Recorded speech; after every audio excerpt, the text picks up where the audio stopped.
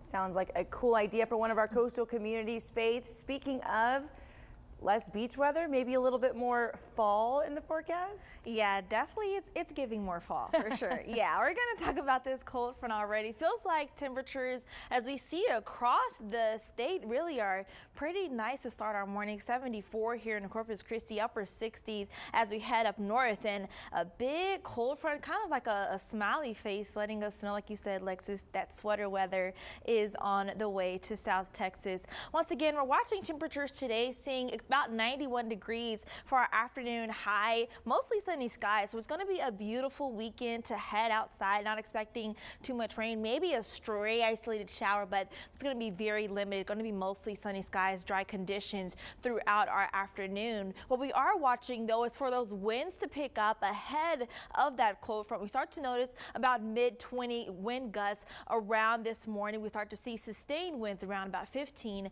miles per hour. Later in the afternoon, that's when we're expecting some of the breeziest conditions that we'll see throughout the day, up to about 30 miles per hour wind gusts on the board. Winds out of the northeast up to about 20 miles per hour, cranking up a little bit higher, about 25 in certain areas. Throughout the evening overnight, when we're actually expecting that cold front to move through into pre-dawn Sunday, winds won't really be that strong. So once again, the winds are going to be stronger before ahead of that front, expecting about 20 mile per hour wind gusts. And heading into tomorrow, we'll see winds picking up once again, but not as high as today, expecting closer around 25 on the wind gust board. Here's a look at where that cold front is right now. Once again, sitting up in North Texas for our friends. Gonna arrive here to the coastal bend, getting a little bit closer as we head overnight into our evening into pre-dawn tomorrow. We start to notice though, after we see that front, things cool us down a little bit more. The next concern is going to be this stationary front. That's what's associated with things is going on in the tropics, going to bring us some more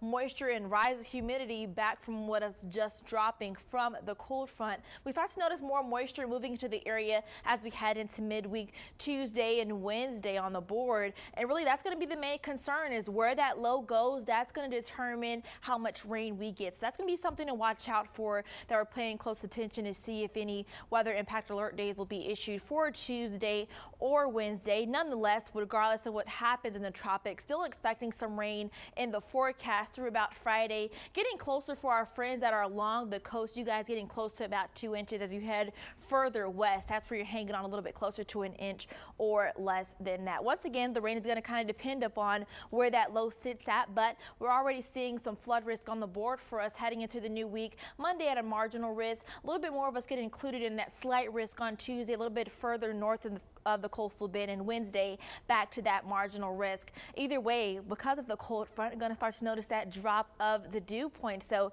things are really going to feel even more comfortable as we head into your Sunday afternoon. But once again, that stationary front kind of sitting just below us, a little bit more tropical moisture in the Gulf. That's going to kind of help to allow that dew point to rise back up and bring more humid conditions into the coastal bend. Either way, tomorrow morning, that's when I'm really looking at. We could see our first 60-degree temperatures since May, so that's going to be something exciting. Once again, either way, my sweater is out for good. It's September, Lexus, so you know it's time for me to go ahead and bundle on up.